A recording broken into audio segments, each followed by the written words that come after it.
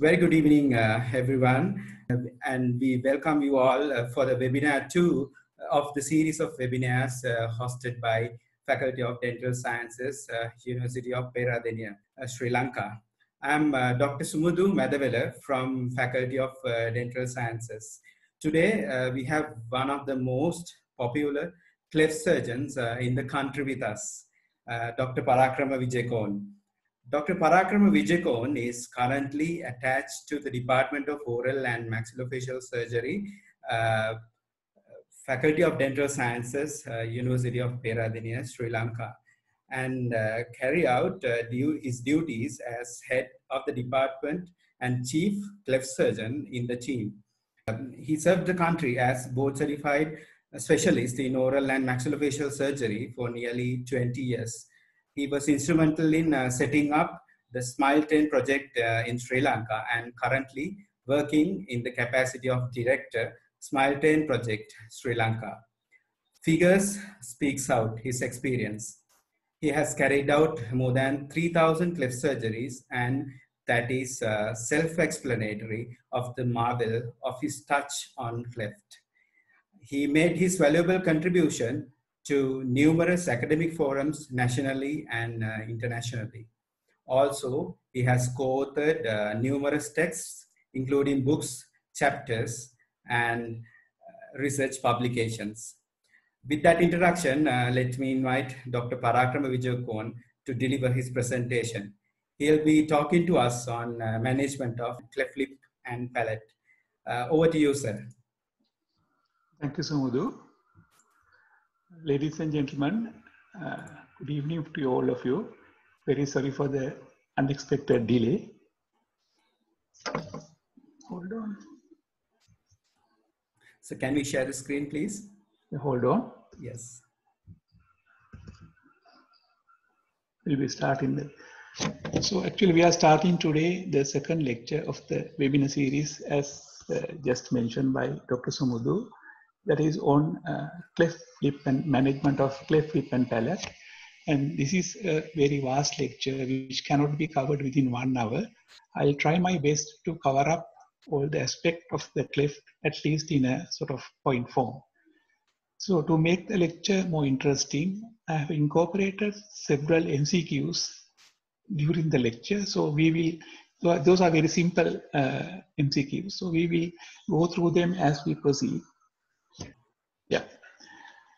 So the question is, what is cleft lip and palate? A cleft is not just a separation or split from a normal fetal development. There is certain amount of deficiencies of tissue and rotation. To make it summarize, is discontinuation, deficiency, or displacement of tissues. So the displacement, deficiency, and the displacement varies from patient to patient. And it is second commonest defect in the whole body and the commonest of the head and neck region. On top of that, 20% of the patients may be associated with other malformations.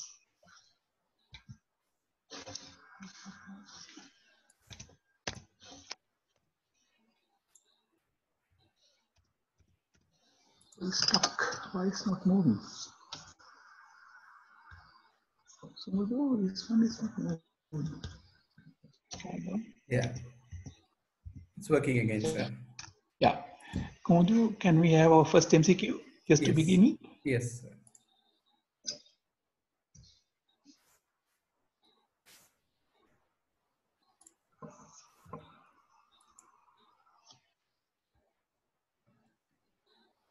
Yes.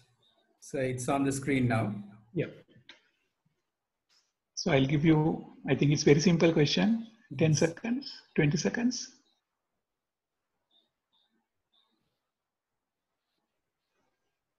Can we have the votes come now? Yes, sir.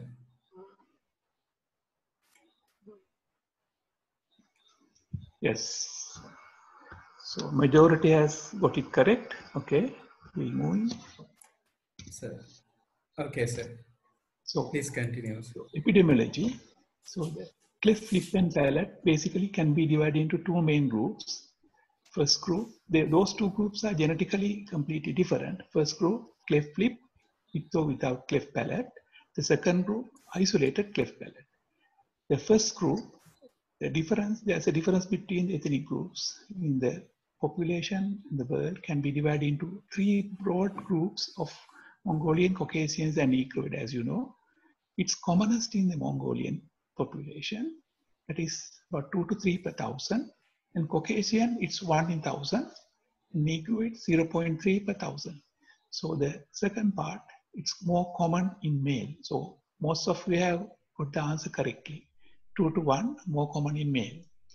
And the isolated cleft palate, genetically distinct from cleft lip and lip or with or without cleft palate, and incident same among all ethnic groups.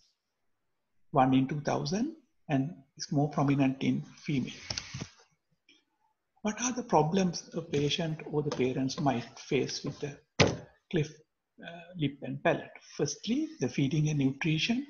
Secondly, the facial aesthetics, other defects, if syndromes, hearing, speech, dental problems, facial growth, and psychosocial problems associated with the cleft lip and palate involving the parents as well. What are the problems at birth? Firstly, the identification of cleft palate can miss if not looked carefully. And then identifying the syndromic patient is very important. Therefore, a neonatologist and a pediatrician should go through them thoroughly. And if necessary, the necessary reference has to be maintained. And then the feeding and nutrition. Usually, most of the cleft babies with poor birth weight, they have difficulties in suckling and swallowing, which has to be addressed at that time as well. Then they may have breathing difficulties, identify them and manage it properly. And parents' psychological issues has to be addressed in depth, because that if you don't address that problem properly, there may be a lot of involvement and a lot of problems in managing the babies. Although the cleft are usually isolated condition, there are more than 3,300 syndromes known to be associated with the orofacial clefting. Cleft palate more likely to be syndromic than cleft lip and palate. So in examination, it should include a detailed family history, thorough examination of the head, neck, and the extremities, and if necessary, investigation including chromosomal testing if there are some concerns. Can we have the MCQ one? Yes, sir, please. So those are very simple MCQ, so we will go through them very fast. So I'm launching the poll. Yeah.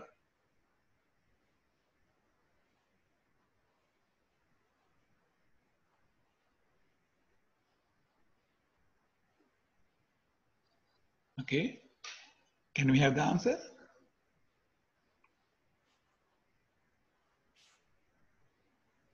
Say answers are on the screen, sir. Yes. So I think you got it correctly.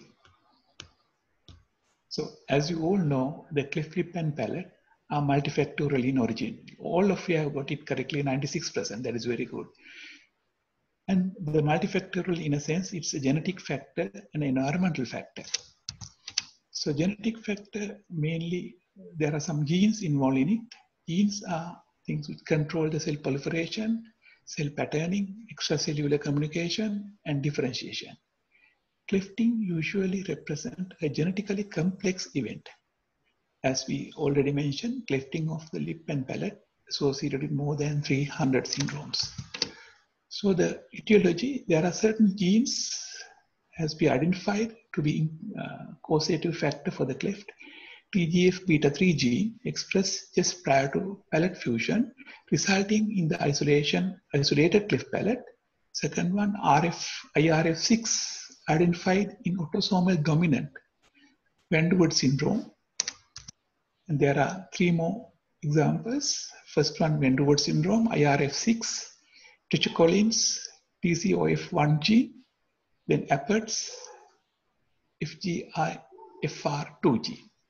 So we will have a third MCQ now, Sumudu. Okay, sir.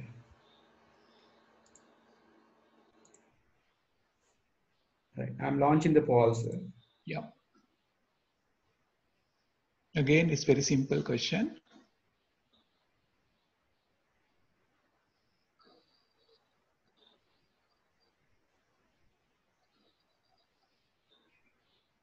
Can we have the votes, Kumdo? So results on the screen, sir. Yeah. Again, yes. It's again 87% got it correctly.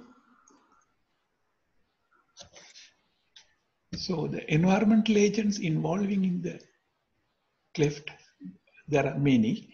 Firstly, the infections, viral infections basically like rubella, and the medications like phenytoin, sodium valproate, methotrexate, and cigarette smoking, especially noted with the mothers of children with facial clefting, and the excessive alcohol consumption, folate deficiency, a controversial issue. And then this is a famous diagram of environmental interaction between the environmental factors and the genetic factors. So can you see my mouse actually moving? Sumudu? Yes, we can see, sir. Yeah, okay. Yes. So this on the left hand side, as you see, the environmental factors are prominently placed here and very mild input from the genetic factor. So basically they are caused by the teratogens, and with other anomalies, they have the clefting with other anomalies, but they do not resemble syndromes. So this is a basically environmental or the factors involved in the cleft. The majority of them are interaction between the environmental as well as genetic factors. So they are the isolated cleft which does not have any other abnormalities. And the third category on your right side is syndromes, where the chromosomal aberrations are more prominent. There you have your loads of syndromes, PCF, stickers, efforts, trichocolines, etc. And this is the fourth threshold model for the liability for the cleft lip and palate. Here we have males with a unilateral cleft lip and palate, females with a unilateral cleft lip and palate, males with a bilateral cleft lip and palate, and then females with a bilateral cleft lip and palate. This is the threshold for the cleft lip. So firstly, the males with unilateral cleft lip and palate married to a normal woman, then the chances of getting a cleft child is minimum there. Next comes the females with unilateral cleft married to a normal person, and then she has a higher risk of having a child with a cleft. Similarly, a man with a bilateral cleft married to a normal woman has gained further, the risk goes further up. And finally, a female with a bilateral lip and palate married to a normal person has the highest risk of having a baby with a cleft lip and palate. And one of the common questions the parents and the people are asking, what are the chances of getting a cleft lip and palate? So the answer is, in general population, it's about 0.1%. First degree relatives, that is 4%. That means if we have one child with a cleft, if we have another child with a cleft, risk is about 4%. When it goes to second degree, it goes to 0.7%. And third degree, it goes to 0.3%. So those are the important factors, because as a clinicians, we may have to answer the questions usually put forward to us by the parents and the caretakers. Now we will just move into the facial development in brief. As you know, the mid face basically comprise of three prominence: frontonasal, maxillary, and the mandibular prominence. The pink color is frontonasal, blue is designated for the maxillary, and the mandibular is on yellow. So what happens during the development? Middle part of the nose and the nose and the lateral side is from the lateral nasal prominence. There is a frontonasal prominence, become lateral nasal prominence, and the medial nasal prominence. This part forms the philtrum, and that part is the maxillary prominence. So complete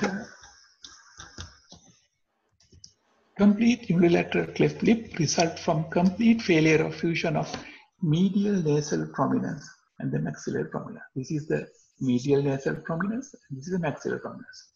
So failure to fusion that causes the complete unilateral cleft lip and palate.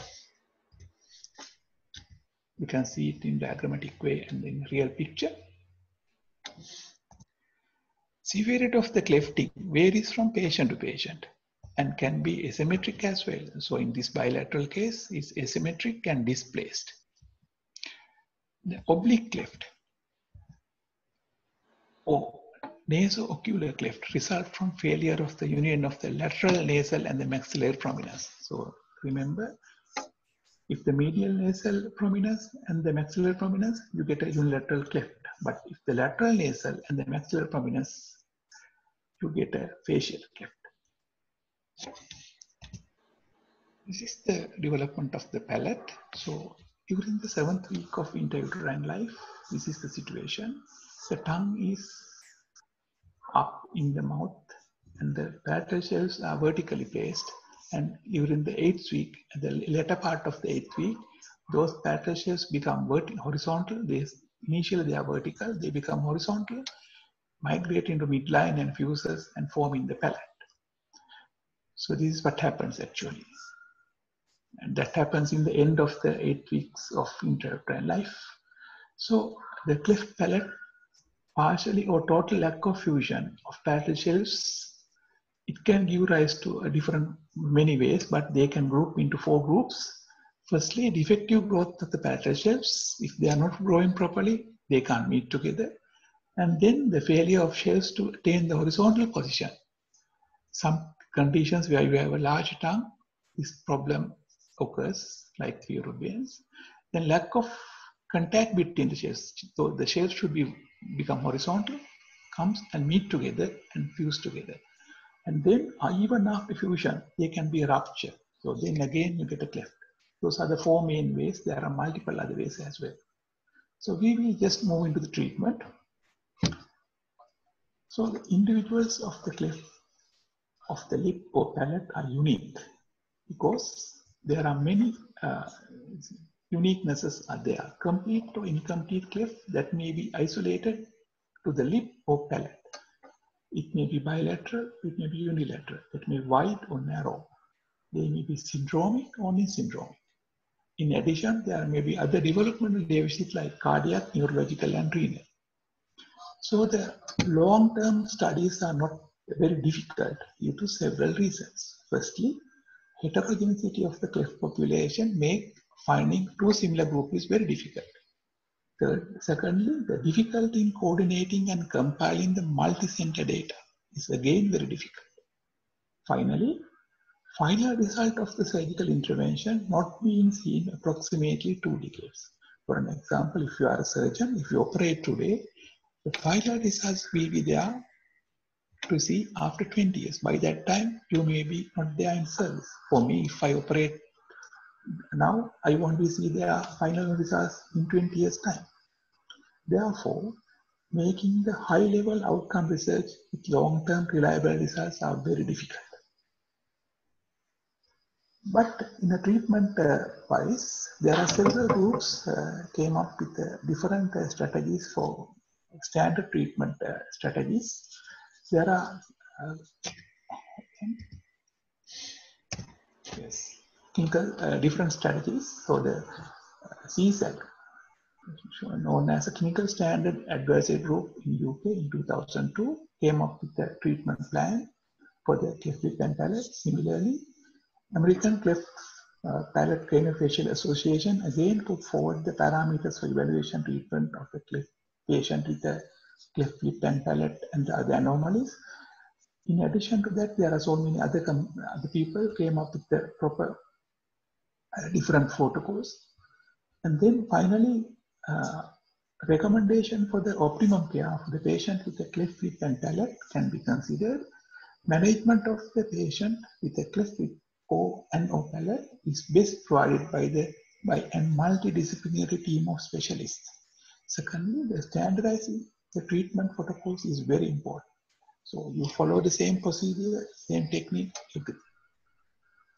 Can we have the MCQ for Sumudu? Yes, yes, we can.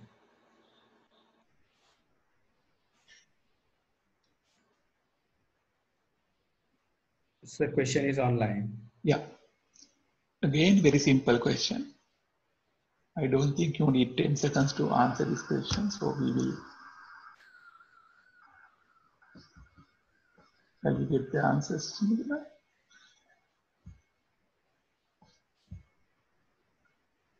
Yes, sir. Results on the screen. Yeah. Again, everybody knows. So I think you know everything about the cleft. 97% says correct. Okay. So the standard treatment protocol, there are different protocols, but basically this one is standardized and used in many parts of the world. Firstly, the prenatal diagnosis by ultrasonography. It's very important. If you diagnose it prenatally, then you can do the counseling and parental education beforehand. Otherwise, when you get the baby with a cleft, it's an unbearable shock for the parents as well as other people. Then afterward, primary screening is very important. Again, you get a parental education and feeding management with the feeding instructions, so many other problems. And pre-surgical orthopedics, we will discuss them in detail, but usually only if necessary. And lip surgery around 2 to 3 months, palate surgery around 9 months. Then have a speech and language therapy course, training speech and language therapy for the baby, ENT examination, and revisional surgery if necessary, such as fistula correction, lip scar correction, etc. Then the alveolar bone graft around 9 years. Then the proper orthodontic around 11 to 13 years. And finally, once the growth is complete, osteotomy and rhinoplasty and other final surgeries. And then to perform all those, you need a multidisciplinary teams of specialists. Firstly, the pediatrician will look after the baby and so many other things, an anesthesiologist, cleft surgeon. Cleft surgeon can be a trained maxillofacial surgeon, or the plastic surgeon, or ENT surgeon, or the pediatric surgeon who has undergone special training on cleft lip and palate. And then the speech and language therapist, periodontist, orthodontist, ENT surgeon, OMF surgeon, prosthodontist, psychiatrist, geneticist, nursing officer usually acting as a coordinator. So these are the picture of a multidisciplinary joint clinic at the University of Peradeniya. There are another pictures of a multidisciplinary joint clinic. You can see Mr. Brian Samalan, one of the leading cleft surgeon in the world, and here you can see Asoka Amratunga, pioneer cleft surgeon in Sri Lanka, who has done more than, I think, 10,000 cases by now. And she is Dr. Debi Sell, one of the renowned speech therapists, and you can see first article about the orthodontist of Parakrama and all other people. And pre-surgical orthopedics, we just go through it. There are limitations when you are discussing pre-surgical orthopedics. Firstly, the age, cooperativeness, cooperative parents, which is very important because you can do only 50%, rest of the thing has to be handled by the parents. And for the pre-surgical orthopedic, you need regular visit, which means if you are in a very far distance, you are not able to come for the clinics. It's difficult to do the pre-surgical orthopedics. And finally, it's a labor-intensive procedure. So very basically, if you are not geared for that, it's very difficult to do. And 3 questions when you should ask regarding the pre-surgical orthopedics. Firstly, when to start? Secondly, for unilateral cleft or bilateral cleft. Then thirdly, type of appliance which can be used. We will answer then each question separately. Firstly, when to start? Answer is as early as possible, preferably around 1 month. Why? It has been shown up to 6 weeks of life, there are high levels of maternal estrogen in the fetal circulation, which triggers an increase in the hyaluronic acid. This hyaluronic acid alters the cartilage, ligament, and connective tissue elasticity by breaking down the intercellular matrix. So, level of this estrogen start to drop at 6 weeks of age. It is on this principle the concept of pre-surgical orthopedics works. So, if you don't start early, the results will be very poor. So, and then there are some studies showing that young infants underwent pre-surgical orthopedic around 1 month, and in the second group 1 to 5 months. First group shows better results than the second group. There are people complaining that pre-surgical orthopedics are not working. This may be due to those reasons. If you don't start early, then the results will be poor. And then second question, pre-surgical orthopedics for the unilateral or bilateral? For the unilateral, effectiveness of the pre-surgical orthopedic in unilateral cleft lip and palate is not fully established. Most importantly, acceptable results can be obtained without pre-surgical orthopedic in unilateral lip with or without cleft palate. In addition, cost-effectiveness, patients' compliance, availability of the skilled manpower are the main problem faced by the many cleft centers. So, in our center, we don't perform pre-surgical orthopedic of any form for the unilateral cleft. But there's a role in the pre-surgical orthopedic in the bilateral cleft. So what are the types of pre-surgical orthopedic which can be used in the bilateral cleft? There are 4 types. Pressure tapes on a prolabium with or without intraoral plates. Then intraoral fixation devices like Latham device, lip adhesion, this is a surgical adhesion. And finally, the nasal molding. We don't perform second and third options because they are sort of not usually, it's not, how can I say? Actually, they involve a lot of torturing. We think it's a lot of torturing for the baby, so we don't use intraoral fixation devices and lip adhesions. Pre-surgical taping and the nasal molding is practiced in our center. So this is the strapping, elastic strapping. Again, elastic strapping for the bilateral case, prominent bilateral. Again, pre-surgical orthopedic with a feeding plate, elastic traction and the feeding plate. So this is pre-operative and this is the final results after surgery. And this patient again, elastic traction after surgery. But we do have a problem with using this elastic traction vigorously. The mobilization of premaxilla downward and inward can take place. So the severe displacement of the premaxillary segment, which is very difficult to correct orthodontically or surgically. And it can cause, because of the excessive tension of the suture line, suture breakdown is common thing. So these are the things what can happen. So imagine this patient starting from that point, end up here. So this is orthodontist and surgeon's dilemma. You can't correct these issues. So it's very, very difficult to correct this orthodontically as well as surgically. It's very difficult. So anyway, our surgeons were able to handle this patient correctly. I think he's prosarticus patient. He has done this properly. And so they had set back the premaxilla, but it's not always very easy thing to do. So then comes the nasal molding. Started in our center in 2009, but we do only in selected cases. It has 3 main devices: intraoral component, resemblance of the denture, and then the intranasal component with the nasal stent, and retention buttons to retain this plants in the position like here. So what happens in nasal molding? Firstly, these pre-operative pre-nasal molding patient, stage 1. You can see the premaxilla is getting out into one side as well as rotated. So the first step, you straighten up the displaced premaxilla.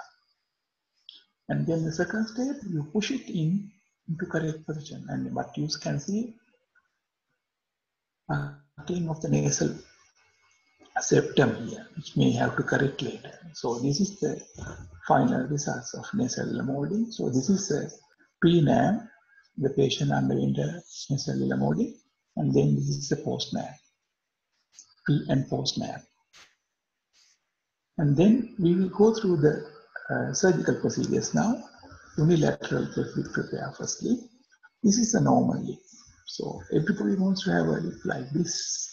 And this is a musculature and this is the cleft. So if you can at least mimic this appearance here, so then you have achieved a better thing. Unilateral cleft deformity has several problems. Firstly, the maxillary and the palatal bony cleft. You can see it here, maxillary and the palatal cleft.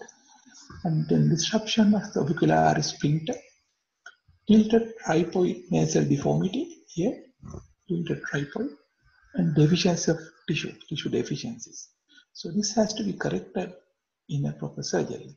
So this is how we perform surgery. This is a surgeon's view. This is how the surgeon sees the patient on the operation table. We go through it. So initially, the marking of the lip, and then proper marking,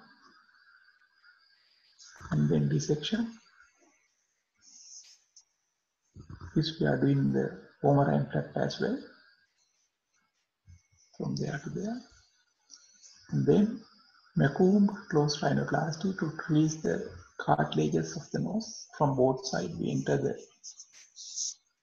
nasal string from both sides, and finally suturing with the proper white roll, proper alignment, muscle alignment, as well as the skin alignment properly. So this is the pre-operative and this is the post-operative. We will go through some cases immediately. It's 3 years after surgery. Again, one of my patients who is 18 years now. So I am lucky to see at least few patients which I operated 18 years back. And then we will move into the bilateral cleft lip. Again, a clinical presentation may be from a simple microform cleft to complete cleft bilateral involving the lip, alveolus, palate, and the nose. So these are the different form of presentations. So bilateral cleft lip deformity, main problems: protrusive premaxilla, as you see here, maxillary collapse. When the premaxilla is protruded, maxillary arches get collapsed inside, and then short or absence columella, and deficient central lip component, which is usually lacking of any muscle. So the ideal bilateral lip repair should produce symmetrical shaped nostrils, nasal gills, and the alar base, adequate columella length, a well-defined filtral dimple and columns, a natural appearing cupid bow with sprouts to the vermilion tubercle, and adequate labia sulcus, lip scar approximating the natural landmark, which is very important. Then functional muscle repair that in function mimic the normal lip. So the key difference between the treatment of unilateral versus bilateral cleft lip centered around the concept of aligning 3 maxillary segment. There you have a true lateral segment and then prolabial segment.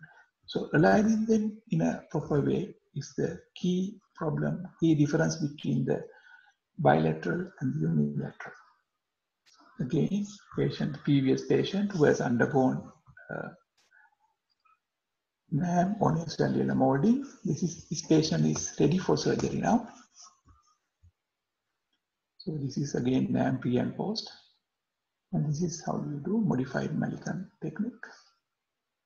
And this is preoperative, post-operative after 3 years.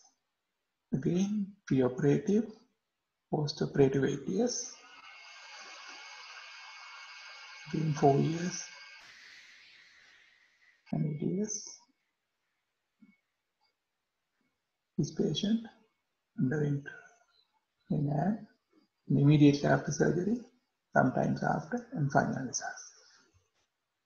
So doing bilateral cleft lip and palate is a challenging thing for the surgeon, and I think if you can achieve good results, that's a real achievement. So the cleft palate, as you can see in this diagram, the muscle displacement is severe here, especially the levator palate as well as the tensor palate, and other muscles were displaced in the midline cleft. And we have the MCQ 5 Sumudu. Sumudu? Sumudu? Yes, sir. Yes. I'm launching the MCQ 5, sir. Yep. So this again a very simple question. Which of the following muscles is typically reoriented during the cleft palate repair? There are 5 answers.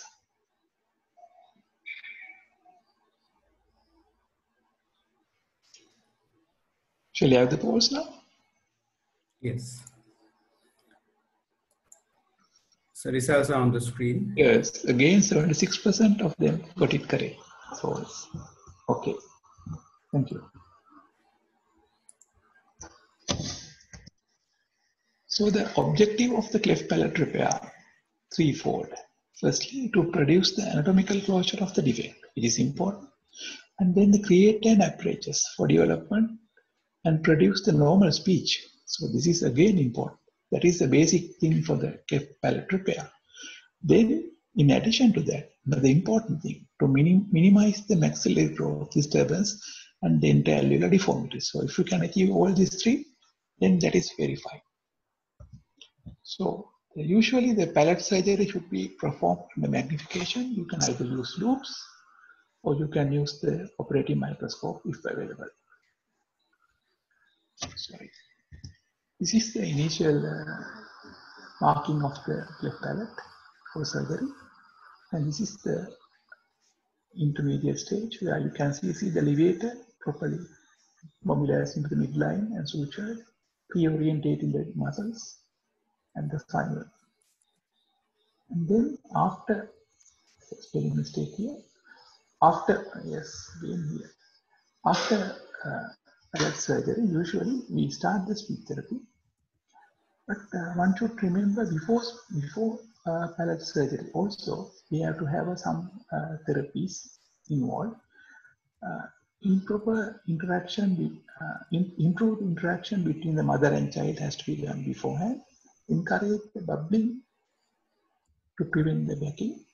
Improve the cognitive and language skills, which can be done even before surgery.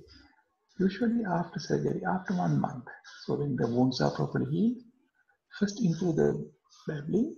Child will try to imitate the lip movement and then train to make sounds with lips. Then follow up initially for 3 months. And one has to remember, speech problems can reappear at puberty due to receding adenoids. Because if the palate is short, the adenoids itself acting as a sort of a dam in the posterior part. But with the receding adenoids, you can have a speech problem appearing again. So assessment of uropharyngeal incompetency BPI, 2 methods, direct, that is instrumental, and then indirect. This is video nasopharyngeal. We are using the nasal endoscope to check the palatal movement. You can see some defect in the palate here. Soft palate, pharyngeal wall and the soft palate, there's some defects, different type of defects. So there is a commonly used instrument to do that. In addition to that, lateral video fluoroscopy, nasometry, and other things are used. And if needed, secondary surgery, we need to improve the speech, pharyngeal flaps, but they are not very physiological.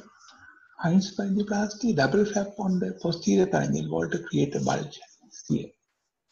Again, not very physiological, and some people just use a Bucksnader flap to lengthen the palate. That shows some improvement, and then different modalities like fat injection, assessment of the speech, and then with the assessment of the speech will indicate the management. And then briefly about hearing.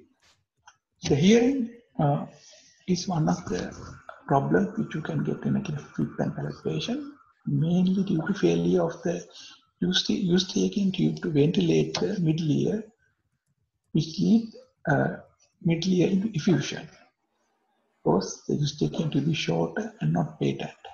And then the abnormal insertion of the tensory muscle in the tube cartilage.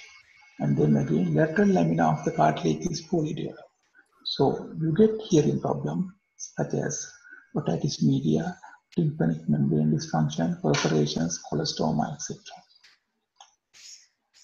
So problems basically blue ear, middle ear infection, impaired the function of the tympanic membrane, and defective neurological functions can be found.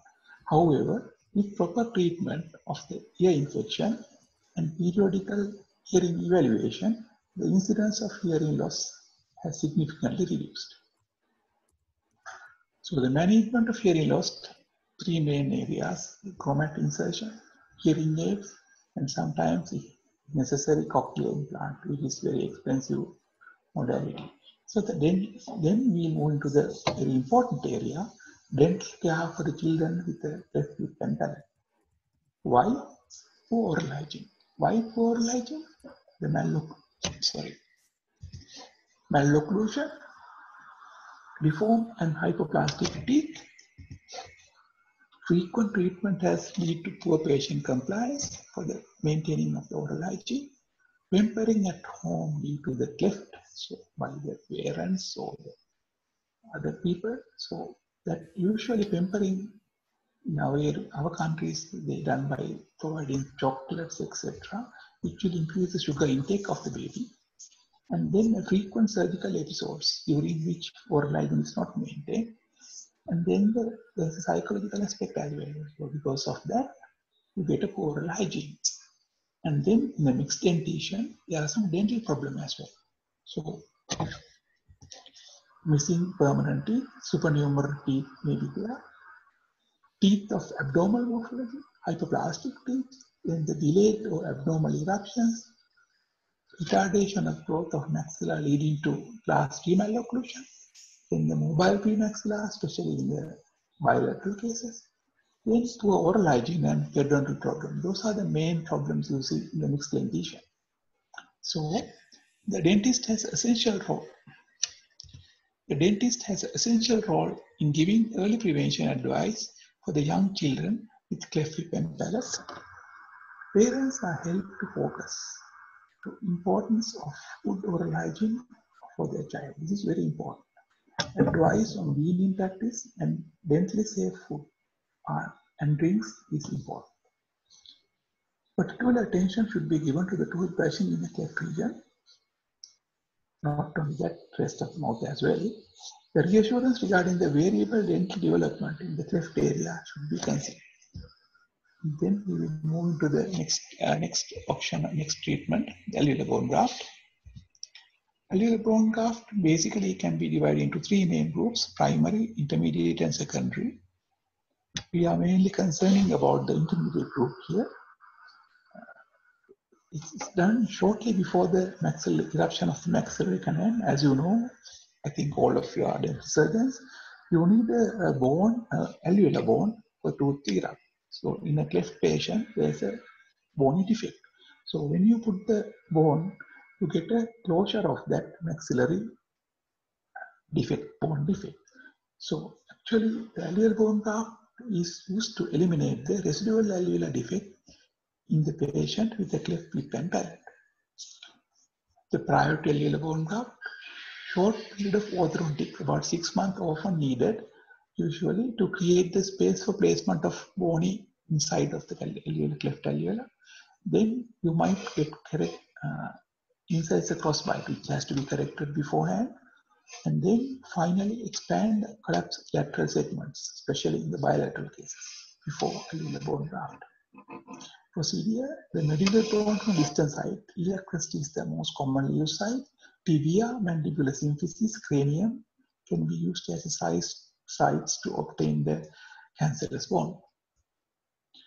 The aim of the alveolar bone graft basically sixfold: facilitate the eruption of permanent canine, then it provides the bony support to the adjacent teeth, stabilize the cleft segment, especially in the bilateral cases.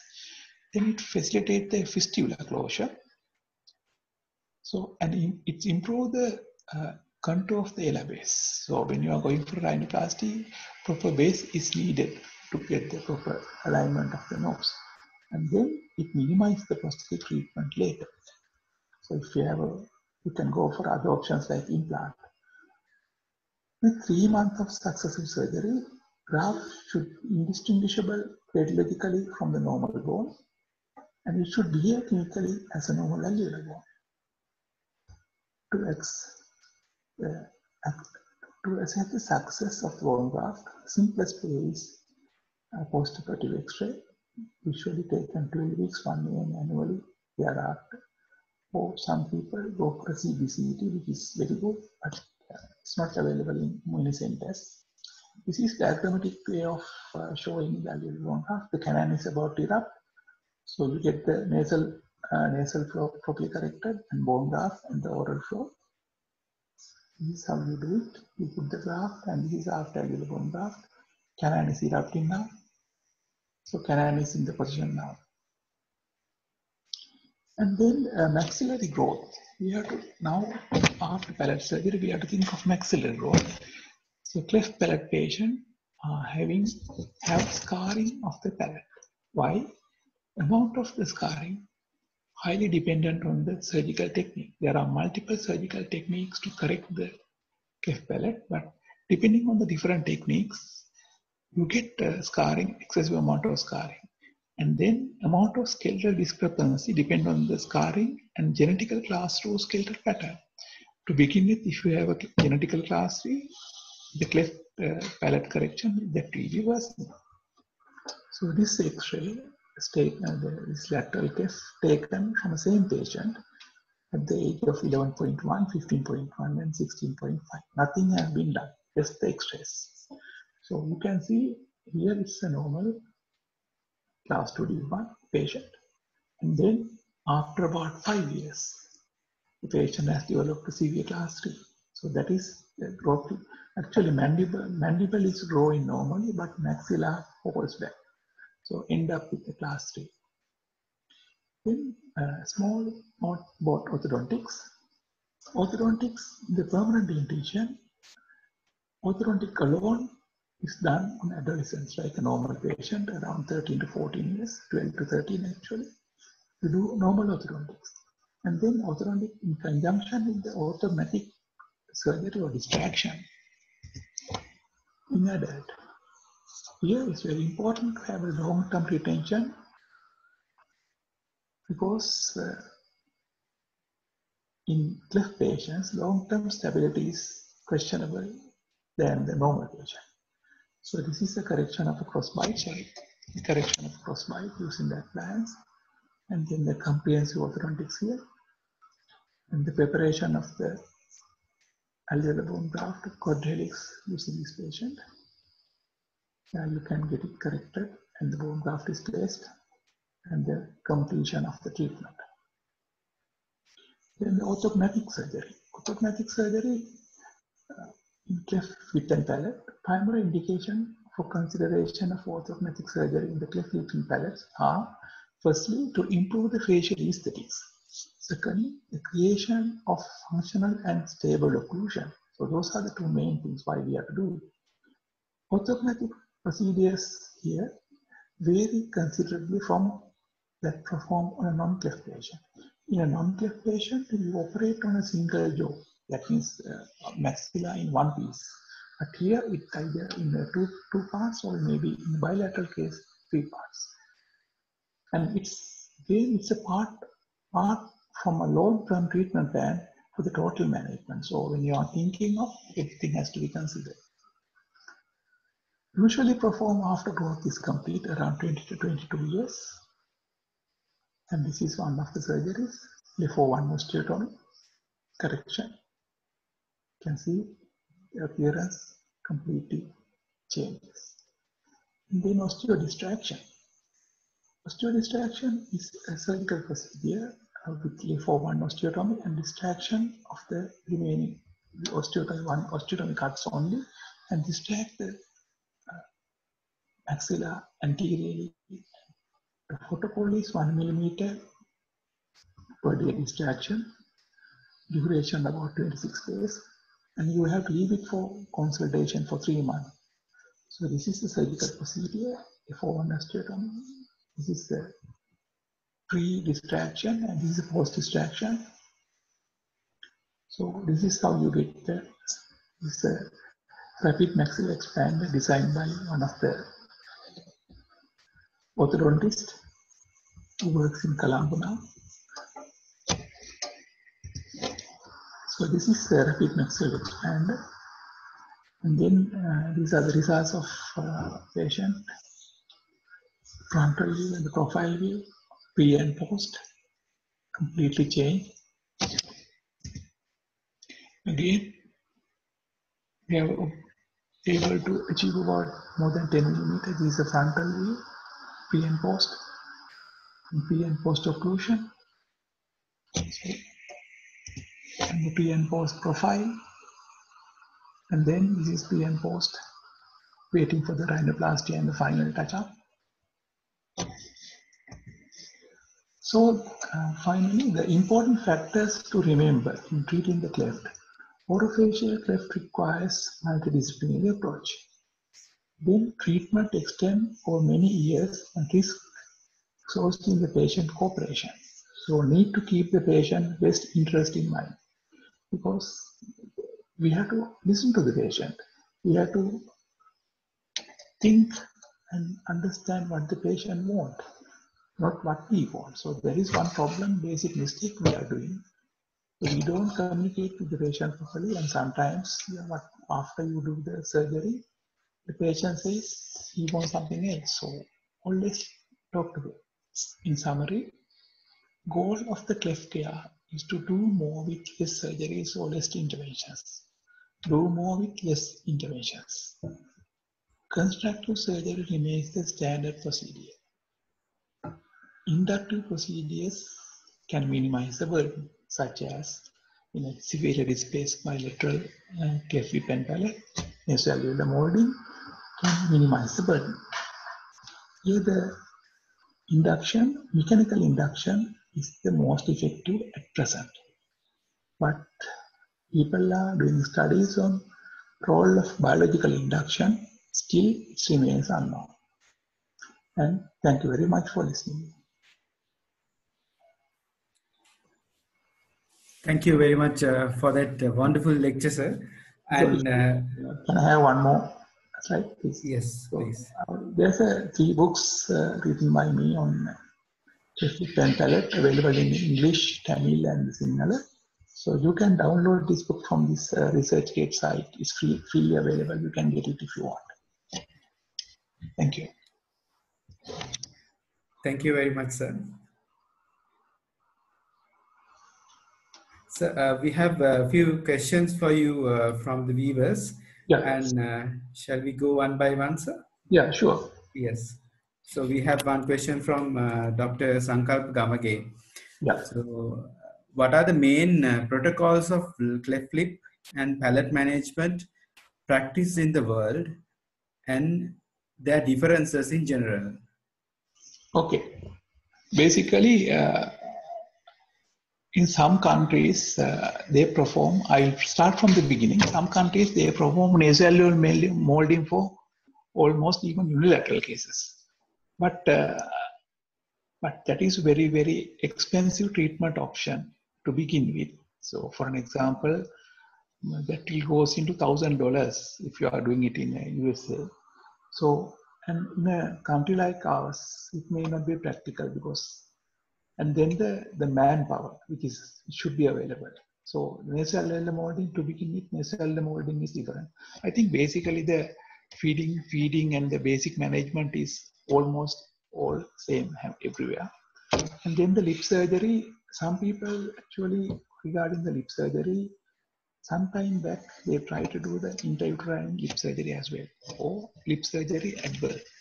But now it is, the practice is abandoned due to many reasons. One thing is, you can't properly get the tissues into proper alignment at that very small child. And intrauterine surgeries, there are several cases done by several surgeons, but somehow it's so dangerous, and then results are not very good, so they abandoned that. But in some countries, especially the Middle East countries, they insist of doing the lip surgery at birth. But again, as you know, the anesthetic risk is very high. Secondly, the alignment of the lip properly is very difficult. So that is also a problem. So the lip surgery usually either at birth, or I can say about more than half or 75% of the people, they do around 3 to 6 months. And then the palate surgery. Palate surgery usually, regarding the gold standard, is about 9 months, but some people it actually goes from 6 months to 1 year. But in the Scandinavian countries, there are different protocols are being practiced. So they do the soft palate first. They say that is important for the speech, and then hard palate around 3 to 4 years. What they say is doing hard palate at a later stage will prevent the scarring, so the growth disturbances are less. Still controversial issues. But regarding the alveolar bone graft and then the osteotomies, rhinoplasties, I think almost everywhere it's that standard age and those things are similar. And then again, speech therapy and the hearing usually done at the same. Is that okay? Yes, thank you very much, sir. That's a comprehensive answer. Sir, we have one question from Dr. Chandira Gunasena. Yeah. How are the impressions taken to fabricate feeding plates in cleft palate infants? Yes, that is another problem. In our setup, actually, you have to use the rubber-based impression. You can't use alginate, so it's very, very dangerous to use the alginate impression to take the impression. Rubber-based impression has to be taken, has to be used, and then, if possible, under gas anesthesia, then you have a full control. But provided that you have adequate facilities to do that, you can do that. But if not, it's very difficult to take the impression of a very young child. I know it's a real problem, but under gas anesthesia with a rubber-based impression, you can do it. So, say for an example, if you are going for an nasal molding, you need to have a very good impressions. So that problem starts from that point onward. So ideally speaking, it should be rubber-based impression taken under anesthesia. Okay, thank you very much, sir. Sir, we have a question from anonymous attendee. Sir, is there any role of hormone therapy after cleft lip and palate surgery? Hormone therapy, of course, not. There are some experimental studies, but not well established. But there are some therapies they use to reduce the scarring, actually. Injecting corticosteroid, because as you know, all the patients are not same. Some people tend to form keloids after surgery, lip surgery. Okay. In those patients, those steroids and the appliance, there are some scar reducing agents. So those things may have some effect on a patient who have keloids. But I think very important, not only the scarring, the surgical technique and tissue handling is very important. So with that you can control it, but even with that you have a scarring, so then you can use the steroids and the anti-scar creams, etc. But hormones still on an experimental basis, so it might come up in the future, but not at the moment. Okay, thank you very much, sir. Sir, we have a question from Dr. R. Sai. Now his question is, please throw some light on Vomerine flaps. Okay, so I didn't touch upon the Vomerine flap. So actually, if you see the lip surgery, Vomerine flap are done at the same time. Doing Vomerine flap is very important and very good. There are some long. I think if you go to the literature, there are some long-standing studies. One is published by Mr. Brian Summerlad. He says there's no the main school of thoughts against the Vomerine flap is saying that it reduced the maxillary growth, or maxillary growth retardation is induced by the Vomerine flap. So that study shows there's no such a thing. It's a comparison study. So it shows Vomerine flap won't cause the maxillary growth retardation. Actually, its advantages are there. So when you are doing the Vomerine flap, you are creating a nasal flow. So when you are going for alveolar bone graft, it's very easy. And the nasal flow is created at the lip surgery itself. So it's very easy for the surgeon to perform alveolar bone graft later, and it's very easy for the patient and comfortable for the patient to have a nasal flow. Regurgitations, foods will be minimized with that. Okay, thank you very much, sir. We have another question from Dr. Aruna Vimalaratna. Sir, is there any possibility to place the dental implants or bone augmentation procedure in the cleft palate surgical site at the later age to replace the teeth as improvement of aesthetics of the patient? Definitely, there's a real actually real use of implant in the cleft patients. Because even after alveolar bone graft, you need something to be there to hold the alveolar bone. Either you need to, or you can put an implant. That is perfectly all right, because that will be a permanent solution for the defect, because the cleft patients are usually comes with the missing teeth, etc. So implant has a big role if the patient or if we can provide it properly.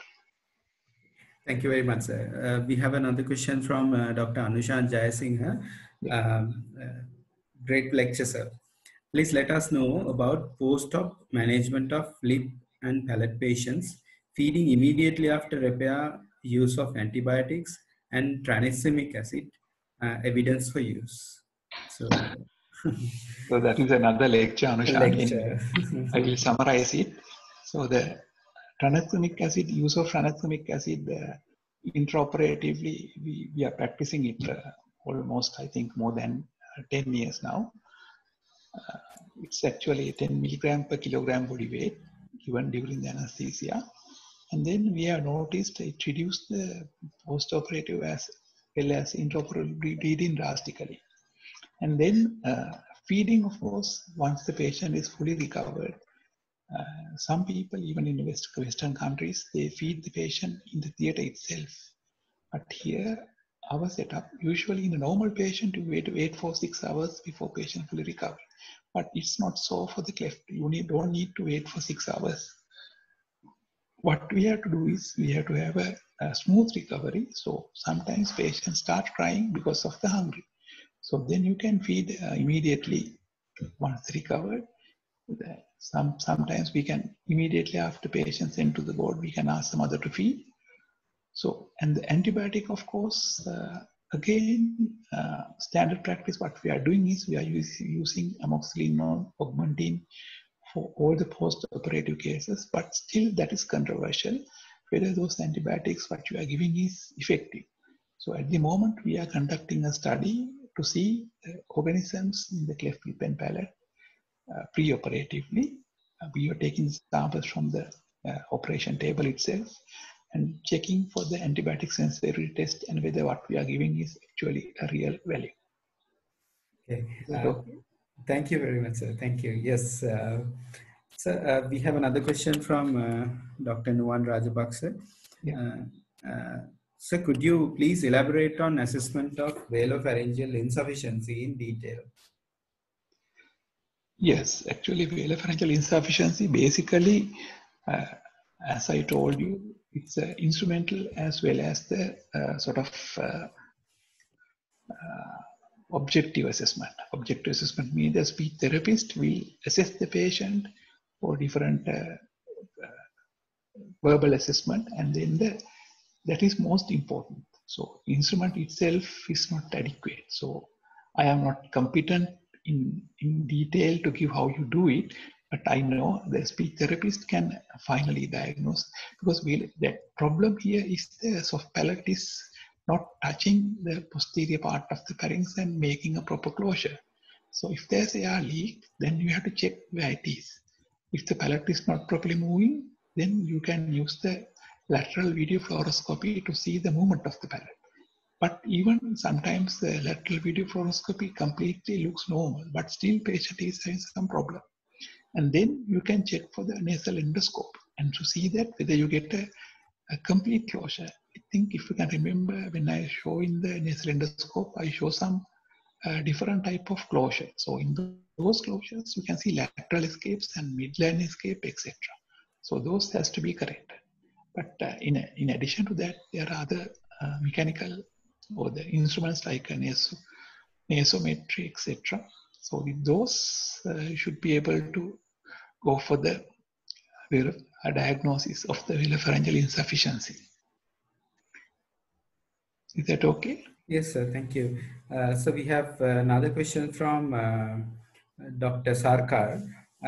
What are the cases when we can go for lip revision surgeries? Lip revision surgery depends on what you get for the lip revision. Usually, if you see that very ugly scar, the vermilion borders are not mismatched, and then the white lines are displaced, and then lip is totally distorted, and then first thing, one important thing we should check. Without, when you look at the lip, it maybe looks normal. But when you ask the patient to do the different movements, pursing of the lip, you can see the muscles are not properly joined together. So in that case, definitely we have to go for a muscle repair and then the proper skin and the vermilion border proper closure, especially the white line. Okay, thank you very much, sir. So we have another question from anonymous attendee. So what is a submucous cleft palate? Okay, so he wants to know what is, or he wants to know the treatment of submucous cleft. So that's the question. Can we have a brief outline, sir, please? Submucous cleft is the cleft where you can, I didn't touch that because there's no time. Submucous cleft is a cleft where you get a muscle separation. So you have a nasal mucosa, you have oral mucosa, but in the middle you don't get a muscle. So to diagnose it, if you ask the patient to open the mouth, you can see the bluish line in the middle. And then if you palpate it, posterior nasal spine is bifiid. So if you palpate it, you can easily identify. But one problem with the submucous cleft, some of the submucous cleft patients are completely normal. Their speech is normal, no regurgitation, nothing. So don't touch of those patients because the chances of submucous cleft are not very easy to repair. It's very, very difficult cleft to repair because lack of tissue. So the chances of getting fistulas very high. Sometimes it goes up to 25%. 1/4 of the submucous repairs end up with a fistula. But the problem, the parents will tell you, our baby doesn't have a cleft before or any hole in the palate beforehand, but after your surgery, he developed a fistula or hole. So that is very difficult. And therefore, if it's obviously not indicated, don't go for a submucous cleft. The main indication for surgery is you have to check with your speech therapist. If the speech therapist says correction of palate, submucous palate, will help the speech, of course, go ahead with the surgery. And then the second thing, very rarely happens, regurgitation. If that happens, then go ahead with surgery. Otherwise, don't touch the submucous cleft. Okay, thank you very much, sir. So we have another question from Dr. Chandira. Are lip pits in Van der Wood syndrome being treated surgically or left behind? Pardon me? Lip pits in Van der Wood syndrome can be treated surgically or left behind. It has to be corrected. It has to be surgically corrected. But one thing you have to remember, it's not easy thing to do because lip pits actually, they are pointing of the salivary gland. So if you just do the superficial dissection, you will end up with leaving some salivary gland behind. So best way to do it is you add some dye and let the gland to take up the dye and dissect all the stain part out. So then that way you can completely take out the salivary gland which is causing the lip pit. Okay, thank you very much, sir. Autosomal dominant. Autosomal yes. dominant. If you see yes. that, you can see the mother, definitely you get a whole series of patients. Yes, thank you very much, sir. So that concludes the session. And once again, let me apologize for the inconvenience caused due to the technical error. And thank you very much, everyone, for staying connected. And hope you had a fruitful session.